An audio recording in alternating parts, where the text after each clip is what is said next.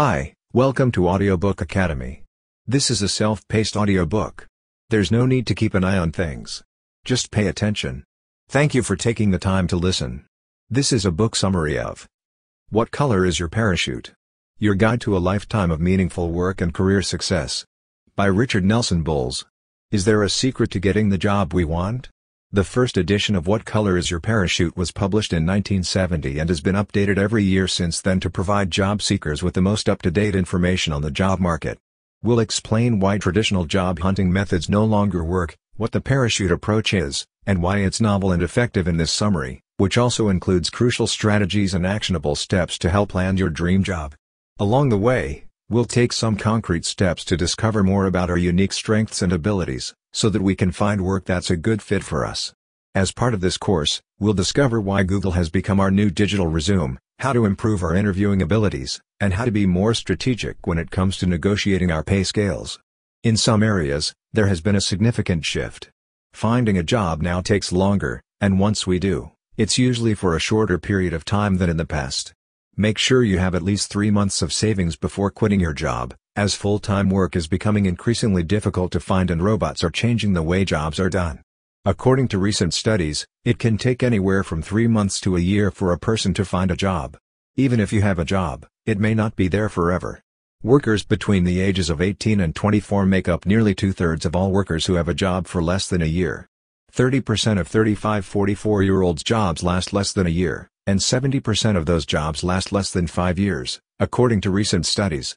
There has been a massive increase in the number of people who have part-time jobs, such as independent contractors, consultants, and freelancers.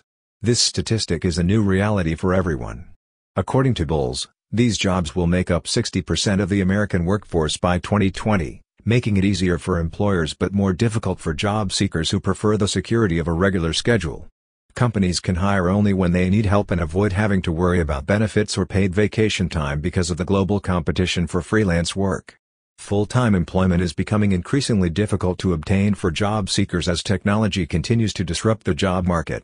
The World Economic Forum predicted in 2016 that by 2020, robots would eliminate 5 million jobs. But there's no need to be afraid of technology. While some jobs are disappearing, the majority are being reinvented. Job opportunities may be dwindling as a result of technological advancements such as artificial intelligence and robotics. Instead of taking over, robots are simply changing the way we do our jobs. Although many jobs will be taken over by robots and artificial intelligence, AI, the good news is that there will still be plenty of opportunities for people to work together with machines. More than 11 million jobs are advertised online every month, according to recent studies. If you've been looking for a job for a while, you may wonder why you're still unsuccessful. Due to the fact that different approaches to finding a job have different success rates. We learn about the parachute approach in this book, which begins with a job search by going directly to the job market to see what is available. It's tedious and time-consuming, but we do it anyway. However, this strategy has its drawbacks. When it comes to finding a job online, it only works about 4% of the time. A resume sent via email to potential employers isn't much better. Only 7% of those who try this method end up succeeding. With a 28% success rate, using private employment agencies we can't get new jobs any longer by using the same old methods. The parachute approach is distinct. Before looking for jobs, we look within. The parachute method encourages us to discover who we are first. A lot of it boils down to figuring out what we enjoy doing and what we are good at. After this, we begin searching for organizations that fit our professional interests. Although the job search can be stressful, applicants are not beggars. Bolles reminds us that we are resourceful individuals that organizations would be fortunate to have on board. Finding a job is like dating, he claims. Do you like me? Do I like you? Both are based on the same question. Yes to both of these questions means that the next question is, do you want to go steady? This isn't how most job interviews go. As job seekers, our tendency is to cede control to our prospective employers. We put too much emphasis on whether or not they like us. Every potential employer and every potential employee have an opinion that is equally important when it comes to finding a new job. In other words, if you're a fan of them as well. This means that we're trying to figure out whether or not this is a place where we can be productive and efficient. A place where we can make a difference while also feeling useful and appreciated. When we use the parachute method, we can learn how to answer these questions and find work that is a good fit for our skill sets and interests. After all, we're all out of work, So why should we waste time thinking about ourselves? Research, on the other hand, supports the parachute approach. Step by step, the parachute method is effective 86% of the time. According to this method, out of 100 job seekers or career changers who follow Bolles' self-invention and job hunting methods, 86 of them are likely to land a suitable position. It can be argued that the parachute approach is more efficient in some respects. In order to avoid resigning or being fired, we must first focus on our own personal development. We're out of a job, and employers have to start the hiring process all over again, which is bad for both parties. In his best-known self-assessment, Bolles refers to it as the flower exercise. It is imperative that you complete the flower exercise prior to embarking on a job hunt. Hope, direction, and the possibility of deep work-life satisfaction are all provided by this exercise for many people. My one-page flower diagram is the best of who I am, a professor at Colorado State University said. That one piece of paper has been my constant companion since I completed it in 1982. So, what is it about? There are 7 petals and a center to the famous one-page self-inventory. As a result of this, there are 7 different ways to view ourselves in relation to the workplace. 7 factors: preferred working conditions, preferred people, preferred working conditions, who we are as individuals, our passions, our purpose in life, the knowledge we already possess, and our preferred salary/responsibility are all factors that can be described through this process.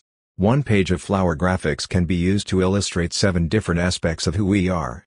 In the language of the workplace, it provides us with a complete picture of our personalities.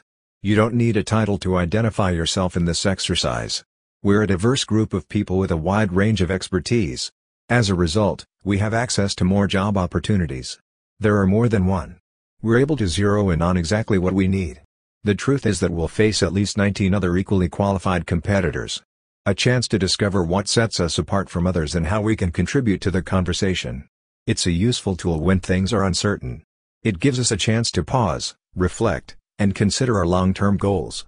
The flower exercise requires the book, which you can find here. However, it might be helpful to think about which of the 7 petals are most important to you, and in what order. We begin the job search after determining which occupations our flower diagram represents. Let's get down to business now. Learn how to conduct informational interviews, hear why Google is the new resume, get some interview advice, and discover the secrets of salary negotiation. When and how to use the term informative interview. If we're lucky, we'll think we've found the perfect job. Everything is laid out for you in full. Is there anything else I need to know? Do you hurry over there, or do you take your time? There's more to this story. An informational interview can help you decide if this is the right career path for you. Find out if anyone you know has any connections to this business by reaching out to someone you know. Connect with this person and learn all you can about the company. Is there anything you'd like to know about how you got into this work? Tell me about one of your favorite aspects. What's the one thing you don't like about it? No, I don't know anyone else who could help me. Do your homework before asking someone for their time, however, to be on the safe side. Be sure to start with someone at the entry point, such as a receptionist or other front-of-the-house employee, before moving up the corporate ladder. It's a bad idea to ask the CEO simple questions that anyone else can answer. You should also be careful not to use this approach as a sales pitch to convince the company to hire you. This is merely a data collection phase. By the following day, make sure to send a thank you. Be sure to spell their names correctly as well. Compliment is important to Bolles. Right now is the perfect time to Google yourself. Employers do their due diligence before making a hiring decision. They Google our names before they hire us, and what they find out about us can make or break our chances of getting the job. Consequently, if we want the job, our first task is to figure out what the interviewer will find. Google your name. Take the time to go through all of your online presence and delete anything that doesn't align with your desired brand image. Although we can post our resume on Google, we still need a traditional CV that can be emailed to potential employers or posted on a website. A word of caution, however, do not post it all over the internet in hopes that something positive will come of it. If you nail it to a tree in the middle of the town square, everyone will see it. This is not effective. Bolles says. If the resumes are coming from social media sites like LinkedIn and Facebook, an employer may have to sift through as many as 116 before finding someone worth interviewing. When using their own websites to search for resumes, they typically only go through 33. If we take the initiative and choose a company that we'd like to work for, then things change. There may be as few as 9 other applicants if we are able to secure a referral. Bolles refers to this person as a bridge. It's anyone who acts as a link between our company and the employer. Someone who knows the employer or someone who works there can recommend us and put our CV in front of the employer. Also, don't forget to include a resume and a cover letter. According to Bolles, the only aspects of our CV that employers tend to actually read are our cover letters. Our cover letter should be personal and specific to that job. You should also include a sample of your work in your application, if you have one. The next step in the job search is an interview, so here are some pointers to help you succeed. Here are our top 4 interviewing tips. Make sure you're in the right frame of mind, stick to a time limit, and prepare your answers to the most common interview questions. First and foremost, adopt a humble yet confident demeanor when interacting with others. Always keep in mind that you're not a job-begging beggar. I see you as a person who can contribute to the success of the company. The next step is to alleviate the employer's anxiety about your visit by specifying how much time it will take, assuming you were successful in setting up an interview. Although it sounds strange, pick a range, such as 19 minutes. A more precise number is preferred by Bolles, 19. As if you're serious. As if your life depended on it, adhere to the time limit. Set a 17-minute silent alarm, advises Bolles, to build trust. You have 2 minutes to finish up. Something like that would suffice. According to what I promised, I'll be there in 19 minutes and I'm a stickler for keeping my word. Now, let's see how we respond to the question, how would you describe yourself to someone? The rest of the interview will be decided by how you answer this question. This is typically a test question. They're looking to see how you handle a situation that's both open-ended and unstructured. Any response that asks for more information is a failure. Would you like to know more about me? Employers despise this type of response. A different question is what they're trying to find in this situation.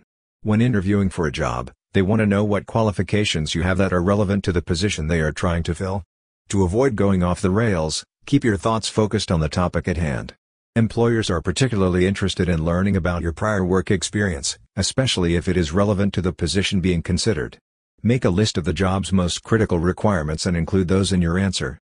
Finally, keep in mind that this conversation is a two-way street. You need to know exactly what the job entails and whether or not these tasks are something you enjoy doing. What are the skills that a top employee in this position would require? This enables you to discover what abilities you might require to be successful in such a position.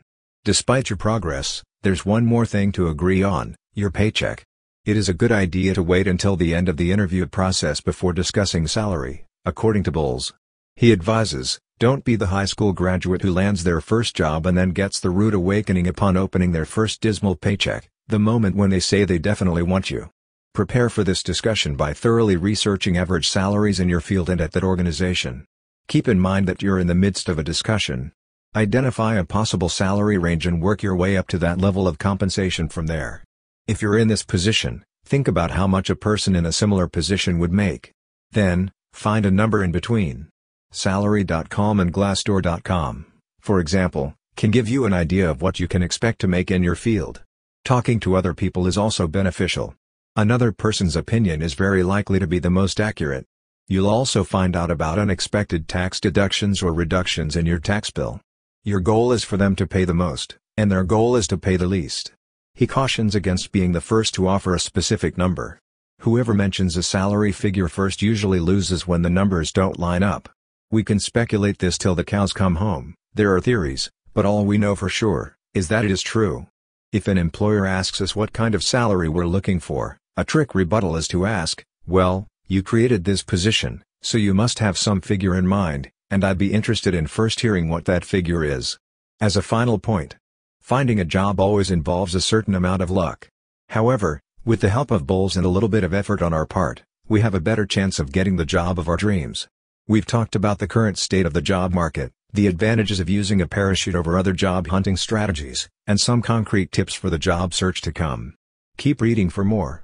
This book is about jobs, but more importantly, it's about life and hope, writes Bolles in his concluding paragraphs. We're not just aiming for a good life or even a successful one, we're aiming for a better one. But rather, a life in which we face the obstacles and challenges that come our way with grit, determination, and grace, as we persevere through them. The who always precedes the what, so keep that in mind as you embark on your journey. Thank you for listening in Audiobook Academy. Please don't forget to subscribe for more content like this. See you in next audiobook.